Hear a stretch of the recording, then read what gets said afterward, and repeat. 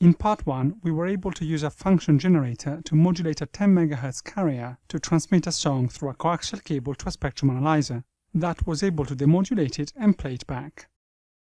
In this video, we try to do away with the coax cable and transmit our signal over a wireless link. Let's start again with an amplitude modulated signal with a carrier frequency of 10 MHz and a modulation frequency of 1 kHz. We will again set the center frequency to that of the carrier, adjust the amplitude reference level, and then reduce the span.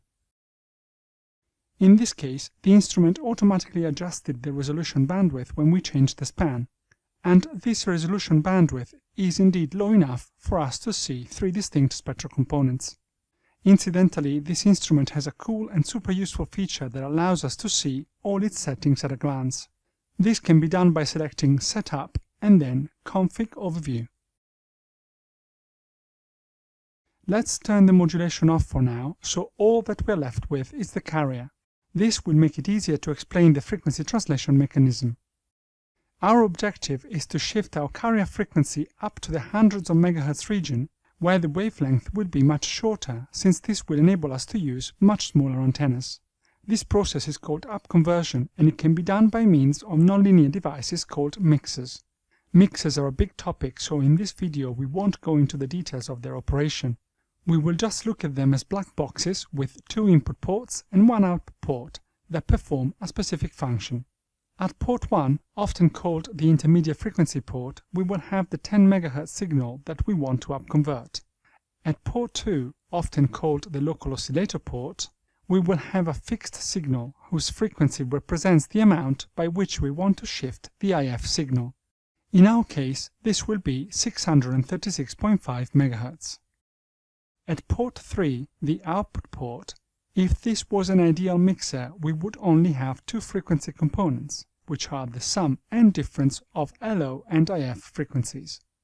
Practical mixers are very nonlinear devices, so many additional frequency components will be produced that must be handled appropriately, but these are beyond the scope of this video. However, there are a couple of unwanted spectral components that are relatively easy to understand. Ideally, we would have perfect isolation between these 3 ports, but in practice, some of the IF power will directly leak through to the output port, and some of the LO power will also leak to the output port. We will see how we can use the latter very shortly. So, let's get back to the lab and start working on our upconversion.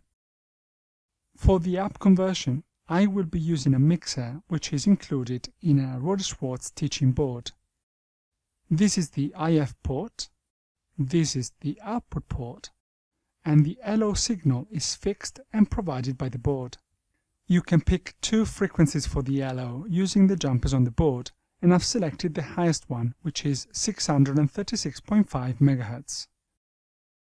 Both the mixer and the signal generator that produces the LO signal require DC supplies to operate. This can be provided either via a micro or a mini USB port. Now that the board is powered up, let's check that the local oscillator is operating as expected. But hold on, there is no external port for it. So how do we do that? Well, most practical mixers will have limited isolation between the LO and RF ports, so hopefully some of the LO power will leak through to the output port, and we will be able to see it. So, let's connect the output of the mixer to our spectrum analyzer and let's change the center frequency to the nominal one of the LO. 636.5 MHz. Oops, there's nothing there. But I think I know what's going on. The span is very narrow, just 6 kHz. But when generating higher frequencies, it is more difficult to achieve a high level of accuracy. So let's widen the span a little and see what's in the neighborhood of our nominal frequency. And there it is, our LO sneaking out of the output port. So it's all good. Our mixer and LO are alive and kicking. Now let's place a marker on the LO and use this useful function to set the center frequency to that of the marker. Now let's widen the span to 30 MHz. The reason why I'm doing this is that when we connect our input signal to the IF port, we should see 2 frequency components, one 10 MHz below and one 10 MHz above that of the LO. Now let's connect our 10 MHz unmodulated carrier signal to the input port of the mixer and see what happens. Just as expected, we have two frequency components, which are situated at the sum and difference of the LO and IF frequencies. Now, what will happen if we turn on the AM modulation? You can see things changing all the time, and this is again to do with the resolution bandwidth, which is not small enough to resolve the amplitude modulation components. We could set it to a lower value, but with a span this large, this would mean that the analyzer would have to measure a lot of points, and this would take a lot of time. What we can do instead is pick one of the two components, for example the lowest one, set the center frequency to that of the respective marker, and then reduce the span. Now we can also increase the granularity of our measurements by decreasing the resolution bandwidth to a point where we can see three distinct components. Now let's recenter things a little, stick a marker on the carrier, and see if we can demodulate the signal now that the carrier frequency has been shifted from 10 to 626.5 MHz.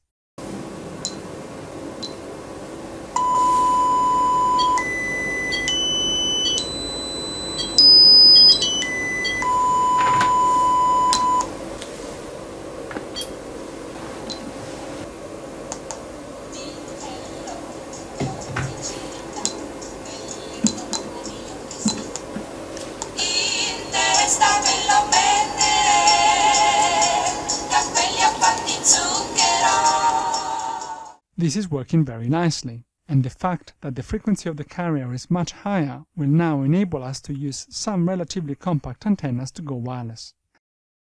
I wonder if the antennas of my wireless microphone receiver will work at our frequency. Let's give it a go. Let's connect one to the output of the mixer, and the other to the input of the spectrum analyzer.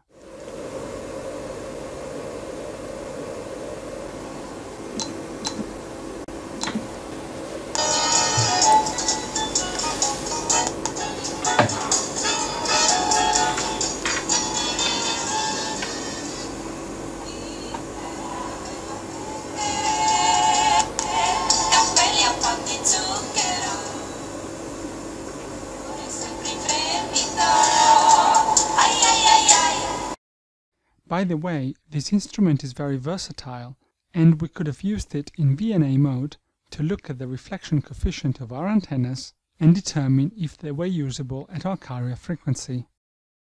Incidentally, although as ChatGPT says, the use of AM modulation has diminished significantly compared to its heyday, it is still utilized for some important applications such as aviation.